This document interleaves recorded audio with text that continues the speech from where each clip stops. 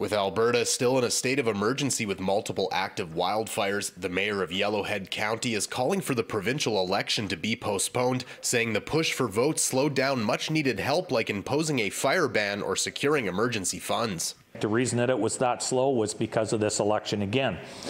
I think we need all these politicians to roll up their sleeves, get back to work, and the only way this is going to happen is if we postpone the election. The election is still slated for May 29th, so how would that happen? It would be, if we've lost voting places, if people have been evacuated and don't have access to voting, if we're not able to offer voting in the places that they've been evacuated to.